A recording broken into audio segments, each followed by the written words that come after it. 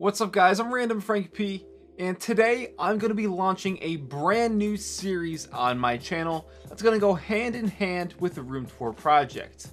I'm announcing Save Our Setups, or SOS for short. This series where I give you guys genuine feedback and tips on how to improve your setup. I'm not going to be mean, I'm not going to be, making fun of you. Just genuine tips that I think you guys could definitely take advantage of to make your setups better. Now, as the first episode of this series, obviously there's going to be a ton of room to grow from here on out as the series continues. And I want to hear all your thoughts, opinions, and feedback in the comment section down below on how to make this series better. Tell me if you like the format, some things you want to see changed up to make this setup improvement series just as popular as Room Tour Project.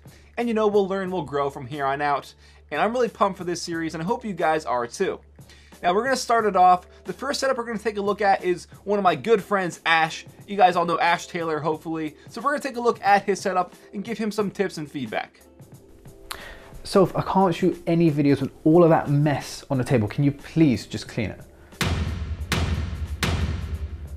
it's taken me ages to get it like that. All right, okay. Hey guys, Ash here. So I was complaining to Frank one day about how I wish I could be featured in his room tour projects, but felt it'd be pretty useless because I share a desk with this one. Well, let's just say I'm the clean one. I want a slick, clean setup, but her mess is continually giving me nightmares. So here I am, Frank, help me out, dude. Is there any way to make this work? Again, that was my good friend Ash Tailor. If you haven't checked his stuff out, definitely go over his channel, give him some love. As you saw from that little video, it was very cinematic and unique. His content is absolutely great. He's one of my favorite tech YouTubers, so go over and check out his channel. But he noted that he lives with his girlfriend. He shares the same setup as his girlfriend. And while I'm looking at the pictures right now, it looks pretty clean, so you probably have cleaned up a bit for this show. You'd have a lot of good things going for you, and there's not going to be a lot of things to improve in terms of your overall gear and peripherals and stuff like that. But I think I got some genuine tips that could definitely help you out here. First up are your studio monitors. I see you have probably the HS7s on each side of your main monitor there, your main LG display. And while aesthetically it looks good with no foam or no mounts on it, I think you could definitely take advantage of some monitor isolation pads underneath. It's going to do a few things. It's going to make them sound better in the end, avoid a lot of vibration, stuff like that on your desk, since there is just nothing between the desk and the speakers itself. I would definitely improve that. Some things you could take a look at on Amazon. They have a ton of different monitor isolation pads.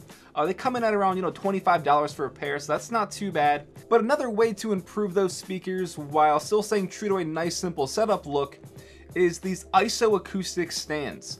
These are these little stands that you could adjust the height of for your speakers. I think they look really nice. The only problem is they're a little bit more money, well, a lot more. It's around $110 right here I'm looking for the stand itself. But it's going to keep them nice and elevated off of your desk. It's going to isolate any vibrations or potential interference, stuff like that, with your desk itself. And overall, I think they look really cool.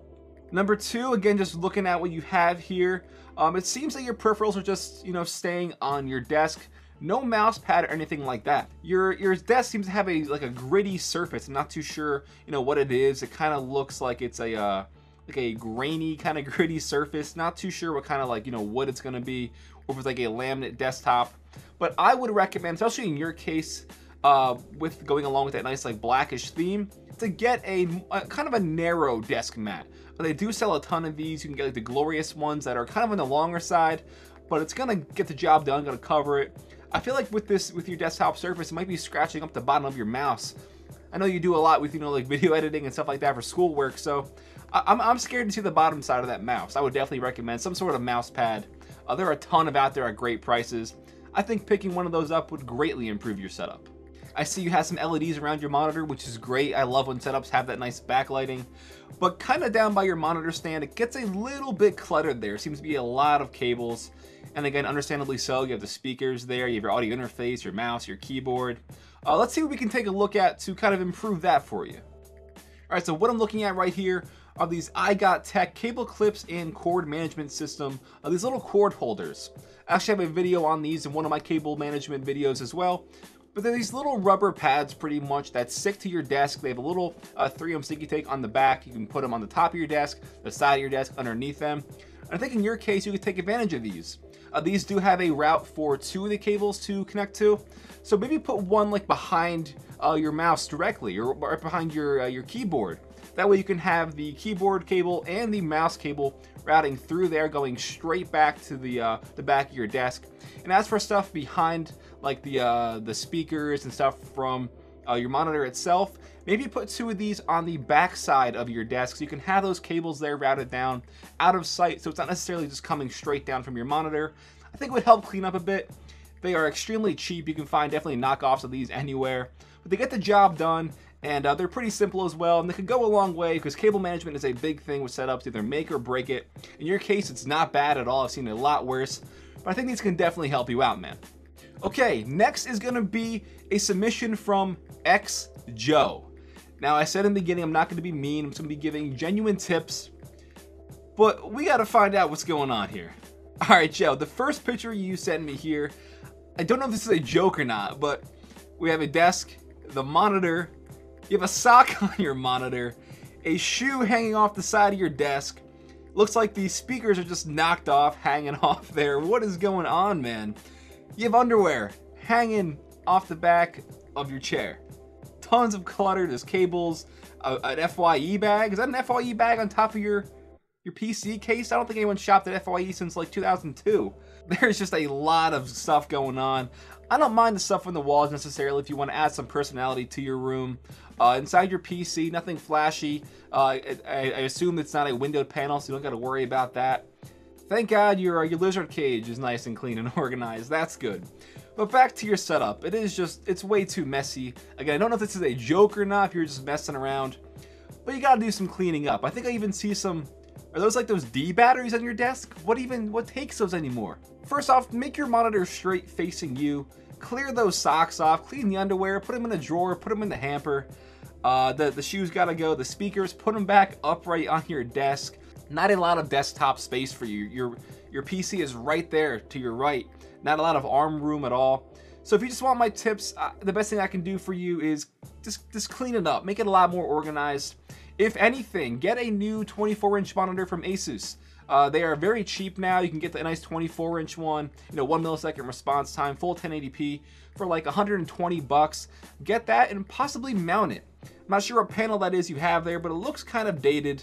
You don't have to upgrade your PC or anything if you're not really into the whole like PC gaming landscape. If you're not doing a lot of video editing or anything like that, you don't got to worry about upgrading your PC. But I think a new monitor would be a nice touch. You can get rid of that monitor stand. Like I said, I have the monitor mounted. But just the main thing is, just clean up that desktop, man. Do me a favor. Clean that up a little bit. All right.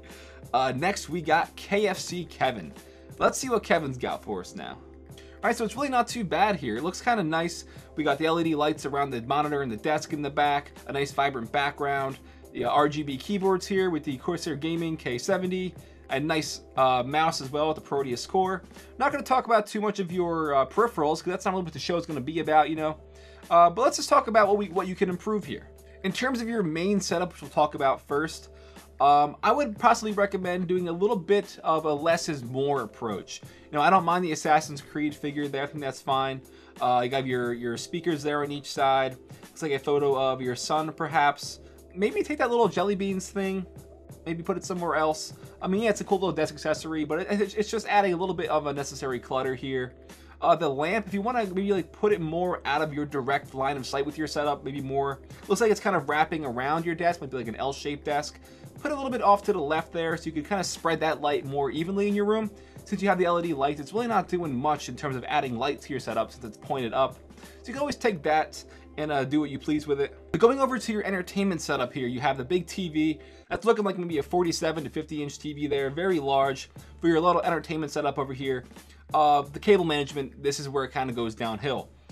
You can't really do much about the whole little power outlet off there to the right. That's where a lot of your power source is going to come from. I assume you can't like reroute that anywhere, so that's fine. But you appear to have like maybe 5 or 6 cables coming down clear in sight from the bottom of your TV. Again, if you are, I don't know your current situation, I don't know if you're renting or if this is your house. I would recommend drilling a hole behind your TV and towards the bottom of your entertainment setup so you could route those cables nicely through in the back of your wall, so they're going to be out of sight and not seen at all. But if you can't do that, then we're going to go for a much more simple and affordable approach that is not going to be permanent. There are things out there like this this super long 114-inch neoprene cable sleeve that you can use to put all those cables in. You can get it in either white or black. I recommend white to fit in with the color of your wall. Just route them down in a kind of a tube so you're not seeing them. Or even for a much more flush look with your wall, check out this Wire Mold's Coordinate 2 kit. It is a much more like a flat kind of device that's going to hide your cables. You can just put them behind there. You put this kind of like channel over the cables, so it'll come down in a straight line, look really nice. Like I said, it'll fit in with the walls, look a lot better, and won't be as much as an eyesore as it currently is. So I hope these help you out as well. All right, next up from Monster Gaming, we have 3 simple photos here. That's good. It's not looking too bad, a nice simple kind of minimalistic look again, but there are definitely some ways you can improve here. And the first thing that I see immediately are those speakers off to the left side of your setup. They're really not in a current setup or a current orientation where you're going to be taking advantage of that audio. It seems you have the 2 like LED, it's kind of like visualizer lights there, but they're just side by side facing one direction. I would put one on each side of your speaker, obviously, since you kind of have it off to, you have the right monitor off to the side, angling in towards you. It is going to be kind of a tricky setup, but in terms of where the speaker driver actually is, I think if you put one on the left side of that main monitor and one behind your monitor on the right side, you're still going to be getting a better audio experience than you would with this over here, where it's kind of out of your sight. It's not going to be, you know, delivering the best audio towards you, since you're going to be sitting around 3 feet to the right of it anyways. And this is a pretty nice and long desk. I don't know why you're kind of limiting yourself and just using that right side. Granted, you're sitting in the middle, but I feel like you're just wasting a lot of that space over there to the left and using it for, like, you know, optional devices and extra peripherals. I would recommend putting both of those monitors right in front of you. That way you can free up some of that arm space off to the right where your monitor currently is. And just taking a look at it, these are 2 different monitors, possibly even different sizes as well. I'm not a big fan of that at all. I would recommend 2 of these same monitors, you know, put these on Craigslist or something like that. See if you could sell them for cheap and pick up 2 new monitors of the same brand, the same size. It's gonna help the looks aesthetically a lot better in the end for your setup. And if this kind of looks like a college dorm room, possibly, again, not 100% sure. I understand you can't do much with mounting this. It looks like a cement wall, possibly. So you're going to be limited in terms of that and freeing up a much more simple look. But you do have it propped up on like some sort of box. Your right monitor is propped up. You can get really nice and cheap monitor mounts. I showed off one in my video series, Top Tech Under 50 yesterday, for one that was around $40. But I think you here, since your monitor and your peripherals are black, if you want to fit in with the theme, Satechi has a very nice and simple $20 monitor stand. Pick up 2 of them, put your monitors both on that. You can even store those peripherals off to the left side underneath that stand, since it is wide enough. And I think it's just going to drastically improve the look of your setup. And the last setup for the first episode of SOS comes from Louka, I believe that's how you pronounce it. And we have a triple monitor setup here. We have the speakers on each side, some soda cans, the keyboard and mouse. Okay. There's a lot of good things going here. Thankfully, not a lot of, you know, things that's gonna ruin it. I got some good tips for you that I think could help you out. First thing I want to point out is that desk is incredible. You have a ton of room on the left and right hand side still. You seem to be using that corner of that L-shaped desk. And that's not a bad idea, because you're taking advantage then of that surround kind of vision with the 3 monitors in front of you and on the side of you. So that looks pretty good. And I see for your peripherals, you're going with the Razer theme here, and you have your mouse plugged into the side of your Black Widow keyboard. Again, keeping that cable management nice and organized. So good job on that. But the thing that sticks out to me, it's kind of throwing me off here, are your Perca-Colas that you got set up here, right underneath your monitors and in front of your peripherals here. I think the colors look really cool. I assume they're a DIY, so you did a great job making them. And of course you want them on display, but they kind of just don't fit in right in the middle of your setup. Now, I mentioned there's a ton of room to the left and right of your setup that's not being used, so why not put those Perca-Colas over there? I think it would look a lot better. It would free up a lot of room in front of your monitors, it would just look a lot cleaner. That can be your kind of dedicated Call of Duty Perca-Cola section that you could add future Call of Duty related things there as well. And like I mentioned with Ash's setup, those speakers there, they are sitting directly on your desk, and I don't recommend that. Pick up, even for you, if you don't want to spend a lot of money here, just those sound isolation pads, those little rubber ones or whatever. You can get those for like 20 bucks, and just get them off the desk. I think that's gonna help you out a lot. Now for your monitors, you have two Acer ones on the left and right side with a BenQ one in the middle. Again, if it means anything to you, it's just my personal recommendation, but I can't stand when there are three separate monitors. In this case, two separate ones, but since you have three, it's visibly noticeable, and it's kind of sticking out to me. I assume you like that BenQ one better, so why not get three BenQs? Ooh, but now that I'm looking at it, behind those Perca-Cola bottles where your monitors and stuff are coming down, there is a bit of a bunch there of your cables. Like I recommended a little bit ago with that little sleeve you can get for your cables, kind of route it down. I don't think the cord mate kit would be good for you since that's more flat and meant to be mounted to the wall. Just get one of those cable management sleeves, put them around there, and it should look a lot better. And the last thing for Louka here is that headphone stand. That's kind of creepy, man. I know it's like a mannequin kind of doll head, probably used for like cosmetology and stuff. But it's just creepy up there, sitting on the desk, and I look at it and it's just freaking me out. If I walked into your room and I saw it there, it would freak me out. And if that's where you're keeping your headphones, that seems to be up and out of the way, up on that shelf there. Why not get a wooden Omega headphone stand, or maybe even like a clear acrylic headphone stand off to the side, and have it there so it looks nicer. It's gonna be more at arm's reach. It'll fit in with your setup. And again, you just have so much room here. There's so much room on the left and right of your setup. Gotta utilize that, man. I'm telling you, I think you'll like it a lot better. And that mannequin's just gonna freak me out for a while. All right, guys, so that is the first episode of SOS, or Save Our Setups. I hope you enjoyed. And like I said, if you have any, constructive feedback, criticism, anything you want to know on how to possibly, improve this for here on out in future episodes, give me some stuff down below. Drop me your comments. Let me know what you think. And if you liked it, if you want to see more of this setup become more of this series become more regular on my channel, hit that thumbs up button to show your support.